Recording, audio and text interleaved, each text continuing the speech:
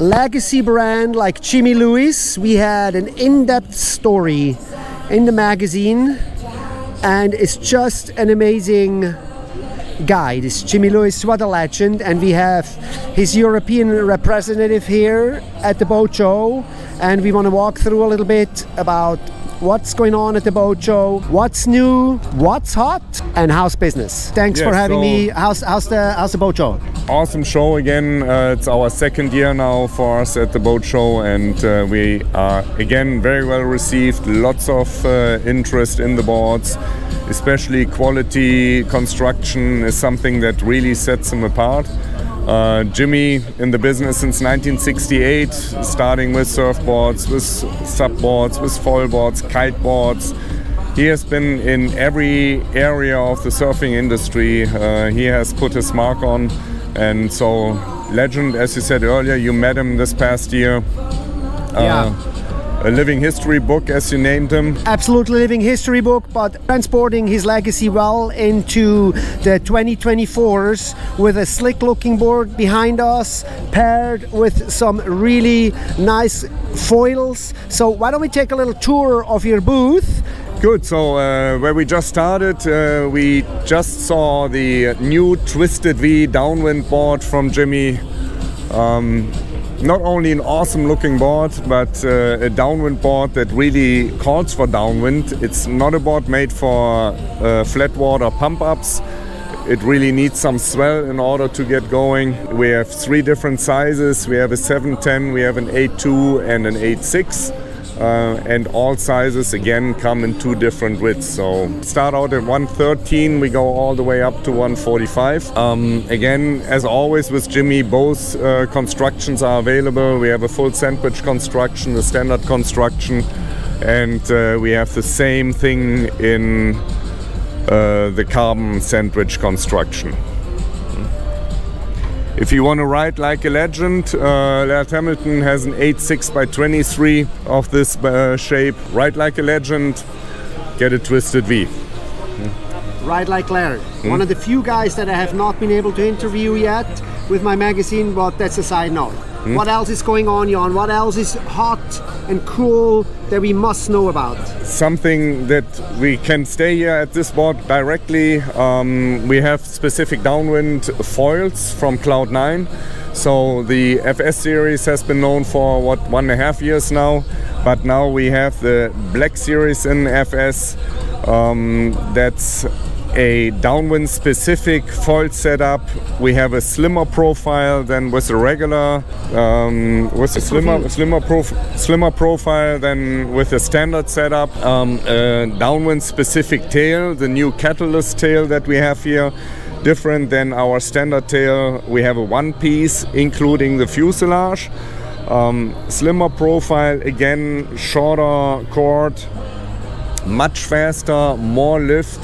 And we have learned that it pretty much puts every of the FS foils to a different level, not only the downwind. You just gain lots of lift while getting up to more speed and maintaining your agility in the water. You have quite a big booth. What else we got going on here, Jan? Walk us through. We have SUP boards, we have surfboards, yes. We have wings. Again, you've got quite a lot going on here, my friend. Again, like in the last year, our focus in the SUP area is on wave and downwind / touring.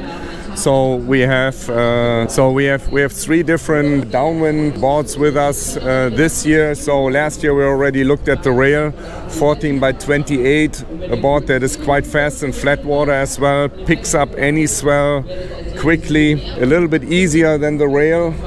Same size, same measurements, 14 by 28, the M14, and now new for this year we have the M12.6. So again, same shape, just a little bit shorter, a little bit more accessible for especially smaller people. And so the M12.6 this year. Cool. All Jimmy Lewis, Maui tested and shaped. And then we are walking into the wing section here, I see. You're also representing wings. What's going on in the wing industry?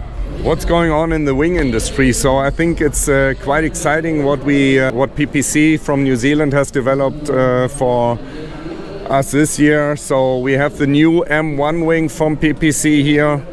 The M1, completely new setup. We have a Dyneema strut that pumps up to 12 psi, so a very rigid frame.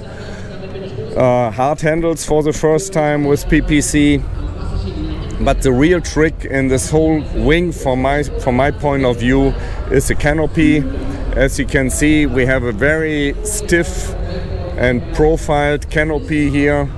But the trick in this whole deal is that the material comes out of the America's Cup. It's a waxed material that doesn't have any stretch. So even after many hours on the water, your wing will still look like this. And unfortunately, we had a wing that had more than 50 sessions already on the water. We wanted to bring it, but we put a foil through the front tube in the shore break in Portugal last week.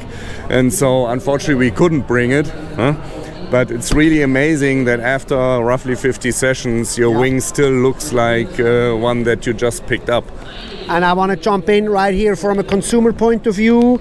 Absolutely, this is key, because we hate nothing more than wings bagging out after a few sessions, and they really lose their rigidity rather fast. And we noticed this in the first and second generation wings, where they just bag out.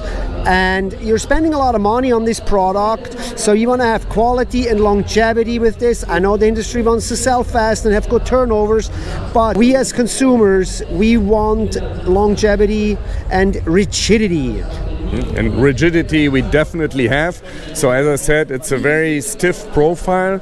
So this wing is not for, let's say, the average rider. It's somebody that really wants high performance.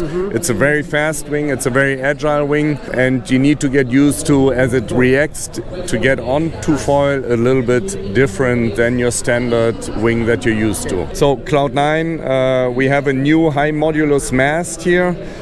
Much lighter, much stiffer than the previous generation. Comes in 70, 80 and 90 centimeters length. Amazing the development that we had here. And cool new stuff. Speaking of mast, I see one unique item that we definitely must talk about for the next few minutes is this foil drive kind of device that converts a foil into an e-foil. And we see a new system here that you are distributing here at the boat show. Tell us about it. So we have the Stoke foil unit here. Stoke foil foiling comes out of Australia. It's a one-piece unit, so you have a torpedo that you mount on, or you can mount it pretty much to any mast on the market. Comes with different distance pieces, so just easily is attached to any mast in a matter of a couple of minutes. You have a battery in the front piece that is detachable. The battery provides you roughly with 50 boosts per session. So 50 boosts getting up on foil. Okay. Gets you flying in low wind. What's this? What's this? That's a Bluetooth receiver. Bluetooth doesn't work underwater. So in order to have the connection to your remote to give power, you do need a Bluetooth receiver that you need to place on top of your board. So that's the only thing outside of the torpedo that will be on your board.